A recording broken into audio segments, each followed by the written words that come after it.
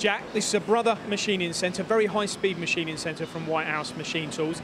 Tell us firstly, before we look at the loading system, how fast this machine is.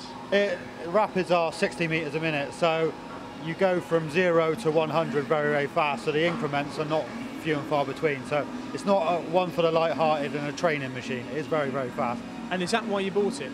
It's one of the reasons. Obviously, it's a BT30 machine. It is very, very fast, but obviously with BT30 it has its limitations in terms of what material you can cut and depths of cut. I suppose the big thing for an engineering company is they've got a part and they want to make it faster. Were you doing these components on a previous machine, and have you improved your cycle times as a result of the high-speed brother machining centre? Yeah, so the way we looked at it is sometimes it's not all about speed, it's about consistency, it's about overnight running. Because this is partnered up with the System 3R, we don't run it on the limit, we run it with high quality tooling and run it at a comfortable level so it runs all night.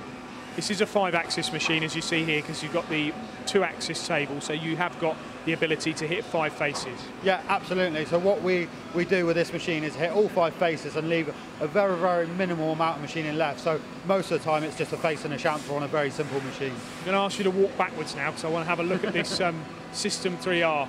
This came with it. Let's open the doors here. A very unique pallet loading system here. Tell us a little bit about what it does, and again why you purchased this with a brother. Yeah, so absolutely. With this pallet system, it gives us the option to put a lot of different size materials in the vices. We bought it with a pre-crimper from Lang because this solution you can hold on 3 mil of material and do quite extreme stuff. We actually had a scenario where the operator forgot to do up the vice and it still machined the component. It still machined it? It still machined it. It wasn't, obviously it was slightly chattery, but it still machined it. Not a good surface finish, I bet. What does strike me here is the amount of vices you've got in here. So you really can load this up with how many parts? We've got 65 vices in here of 2 different types, obviously the medium vice and the large vice from Lang. But we can load it up with up to probably 75 parts at the minute that will run all night. And is that your aim here, to get the overnight run on this? Yeah, the future of engineering as we see it at Adaero is unmanned machining. That's where we win a lot of our business, and that's the future of engineering. It's about running the flexibility to run small to high batch and turn the setups quickly. This is a great solution. You've got another brother machining centre we're going to go and have a look at now. So let's shut these doors and let this machine do what it does best, and walk over to this other machine.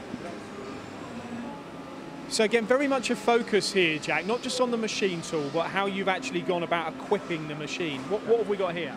So we've got a micro lock system on 2 Nikken units, 2 trunnion, and a twin pallet machine. So it gives us ultimate flexibility. It's all about getting your setup times as low as you can. So with this trunnion here, you can machine, what, 1, 2, 3 faces? Yeah, up to basically 4 different jobs on each side of the trunnion. So what we try and do is op 10 on that side, op 20 on that side. Tell me about this brother machine. This is a twin pallet, isn't it? Yeah, twin pallet, 40 tools, 60 metres a minute, BT30. Again, have you got that acceleration in the spindle to go up to whatever the spindle speed is very, very quickly? Yeah, it goes up to 16,000 RPM in, I don't know what the exact figures are, but probably 3 seconds, something like that.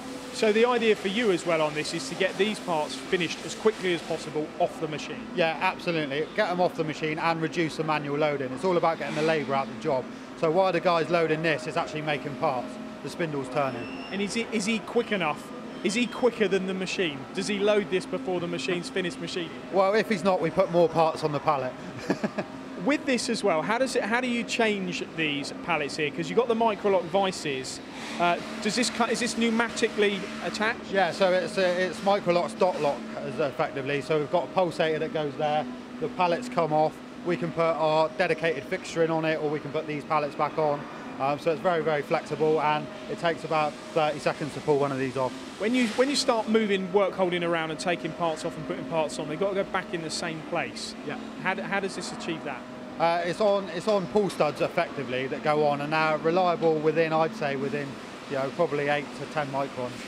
If you had a few words to summarise your brother BMCs here and the automation that you've added to them, what would those words be, and how much of a difference has it made to the company? I think it's given us a unique edge in terms of speed.